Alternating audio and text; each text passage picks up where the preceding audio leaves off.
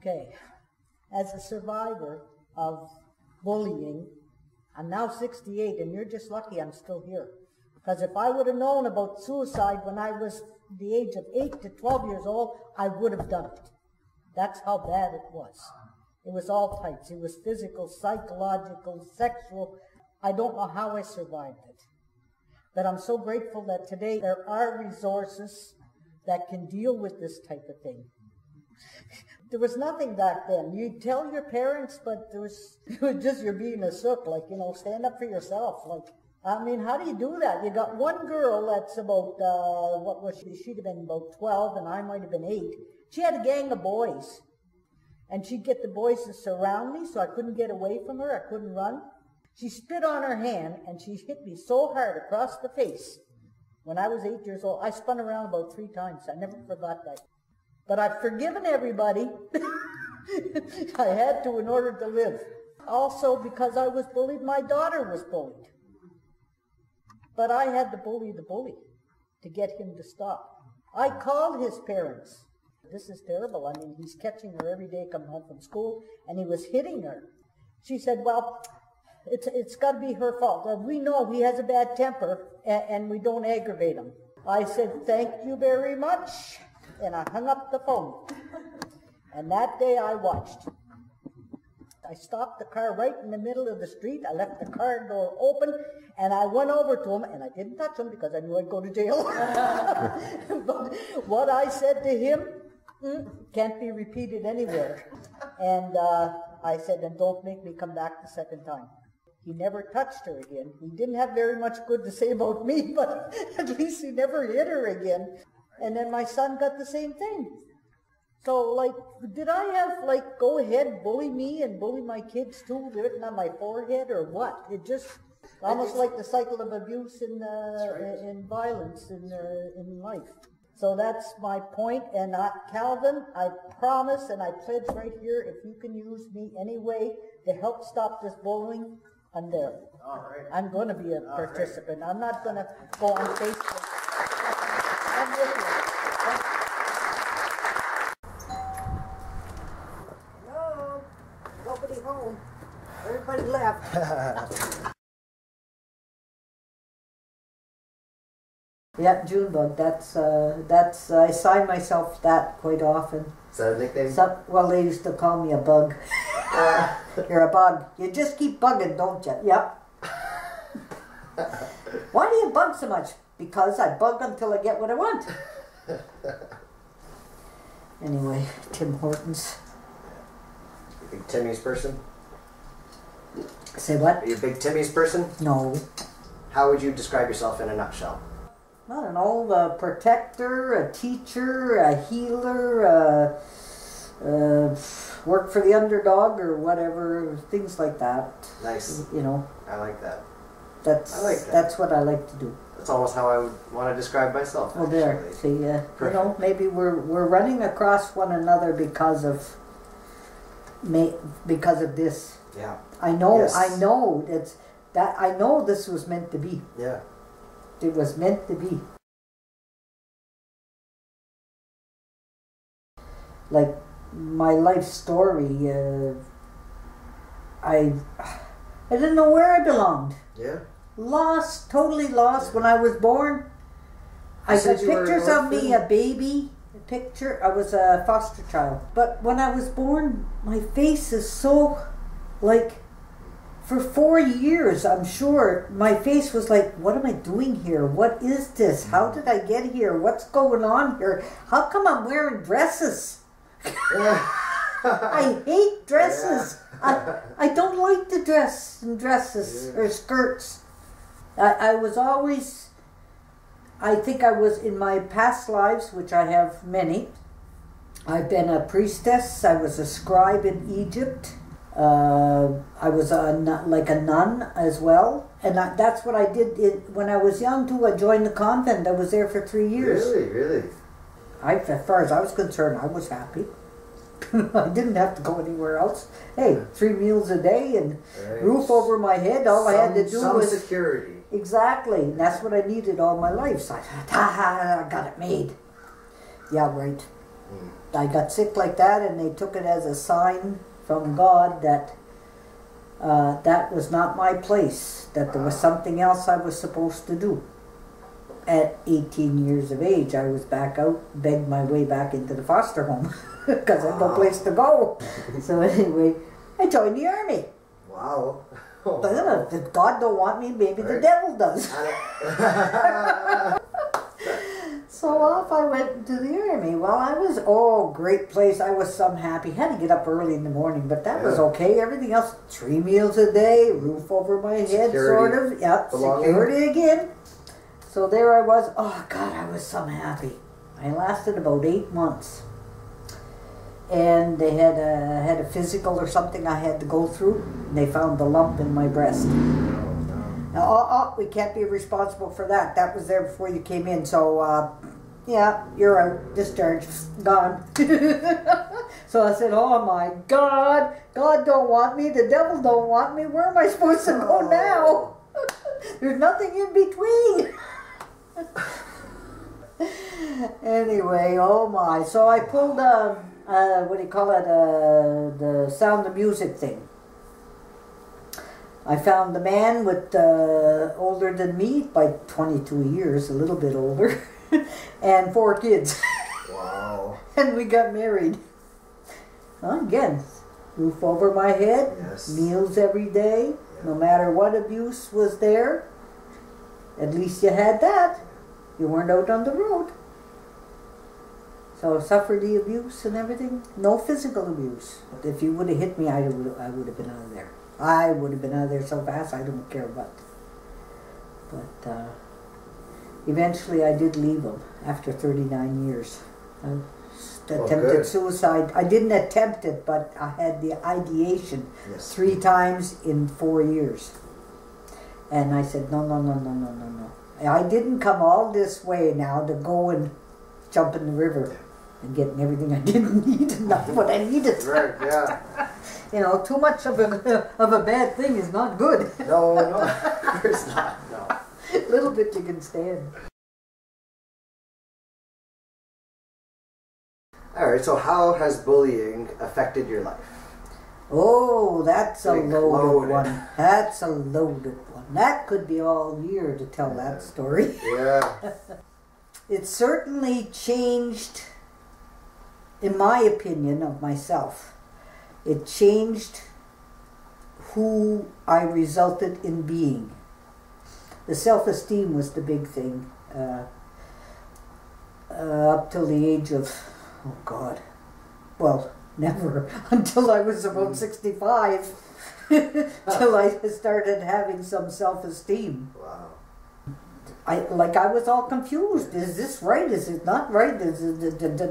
You don't know. What do I have the right to expect from other people? Yeah, at 4 years old, how are you going to say? You don't know. You figure that's part of life.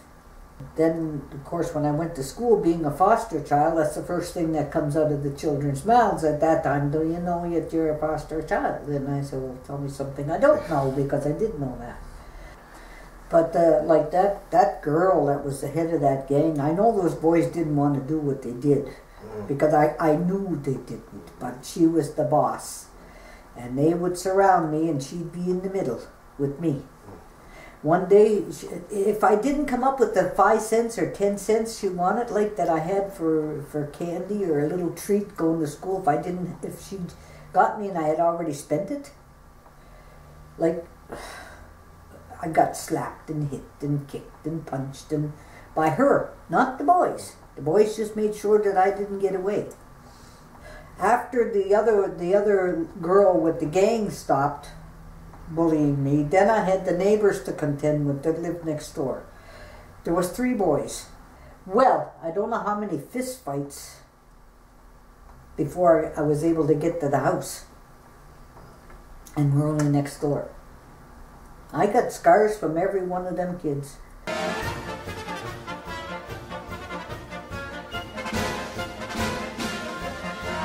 I was scared to death when they said stitches. Back then they didn't go to the hospital for that either. He went to the doctor's office. And he had office hours at night.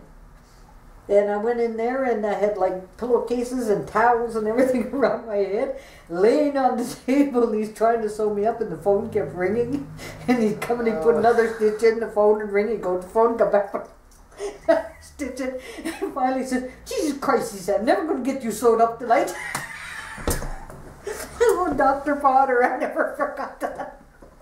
But with the neighbors next door, the French, they were all French, and I had to learn French in a hurry, so I have to know when to run and when to stay. Their mother was a real witch. Like, she was a bee with an itch, you know, too. Or even worse, I don't know what. But she was bad. Oh, she was crazy. She was absolutely crazy. She come out with the broom after me one day. I was riding my little bike on the street. And she told me in French to go home, to get off her road. She said, this is my house, and in front of my house is my yard, and that's my street. You can't go on it. I couldn't even ride my bike past their place. Like,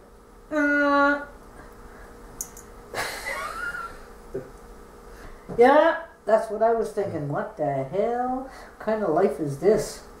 Like I said, at that time, there was so many things happened to me. Up to the age of 12 years old, I would have done it. Because that was, just hated. Hated to get up in the morning. Hated to go to school. The kids got it good in one way today because they have they got the social media, but they have the power to turn it off. They don't have to sit there and look at this texting or text it back. On Facebook, they don't have to go on Facebook. And if you're being bullied, shut it off. And then you can deal with it at school. That's the only place you got to deal with it, and maybe you might save some lives. Well, the only thing that saved me, there was this man, I hope God has him in heaven because he was so nice, and he made me captain of the basketball team. And me? Why me? Like, isn't there somebody else? Like, I never played it before. I didn't know anything about it. And by him choosing me, I went like I was 7 feet tall. I thought, geez, somebody sees some worth in me. I'm not all that bad. I guess I'm not all that stupid. He chose me. His name was Jimmy Fox. I never forgot it, and I played every sport, the volleyball, I played every sport I could play, and I skated at the rink as much as I could just to keep away from the house, so I wouldn't get the abuse when that's my teenage years. But like the bullying it was physical, the physical hurt an awful lot, but the psychological damage that was done is irreparable until I was age 63, because I just fell right into the pattern all my life until I got the therapy in 63, at age 63. I was being told all the time, something wrong with your head. Something wrong with your head. What's the matter with me? What's wrong with me? It's all in your head. There's something wrong with your head, no matter what I did. Something wrong with my head. They wouldn't understand how far. Well, at least he didn't hit you. If you could see the scars in here and the brain, how battered it is. Yeah. That's what you don't see. Nobody understands. At least he didn't hit you. Yeah, you got a roof over your head, you got lots to eat, he didn't hit you. Yeah. Ruined. Absolutely ruined. From the bullying into that one, and just continued on, ruined. Then I went to work for the abused and battered women. And I think that's where I started to, hey, what's going on? My life is not right. That's not the way I'm supposed to be treated. And that was when my ears perked up.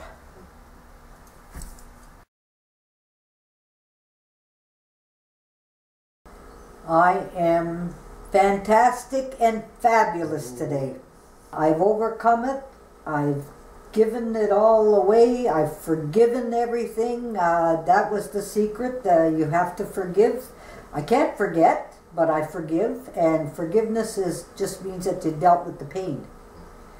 But it's made me a much better person now. I'm more tolerant of things. I look at things differently. I have more compassion. I have empathy. I have all the best qualities I could ever ask for. I'm fantastic. Would it make any difference to you today if your bully said she was sorry? No. I still would have compassion, and she's still forgiven. You're still forgiven, regardless. But I would be very interested to know why. That's all. Just why.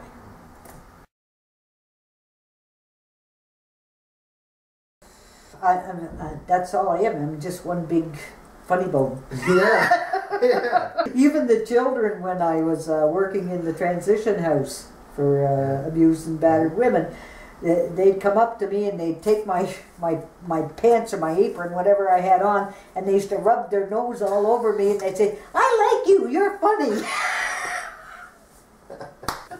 Give me your snot, you little... You described yourself to me as a feminist stand-up comic, and what would be an example of a feminist stand-up joke? Oh, this one. This was funny. For me, it was funny.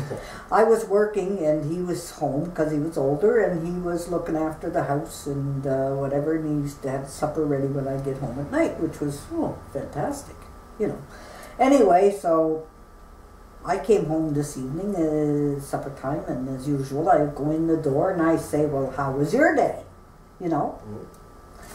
And here he is, he's standing against the cupboards. He's got his arms folded like this. He's got his oven mitts on. And I said, "Oh."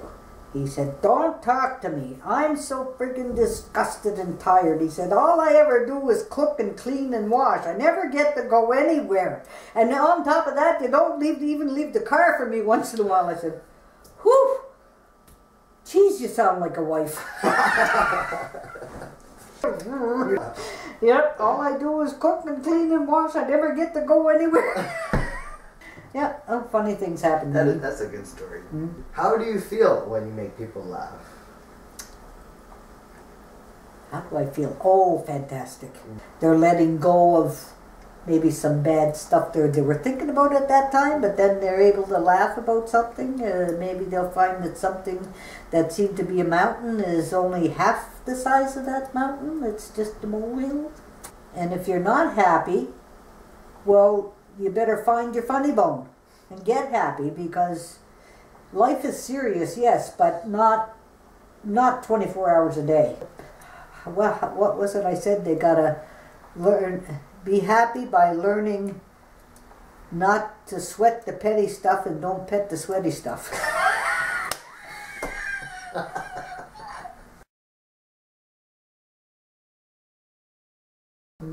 So bottom line, signing off, what does Junebug have to say about bullying? It's wrong in so many ways. The damage. You can never repair the damage that you've done by bullying. The bullies, I wish you would understand this, that there's no need of it. And to the people who have been bullied, you better start taking care of yourself now.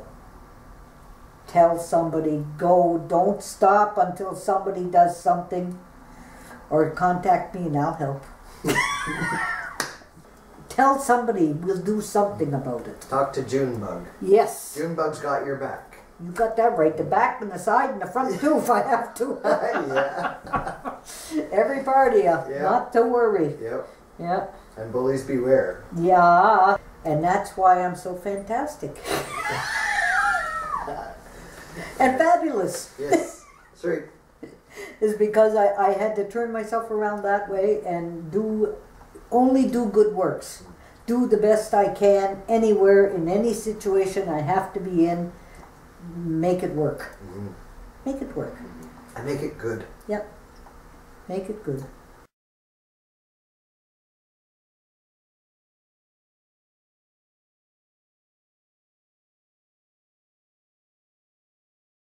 I could probably add Ned here. Oh yeah.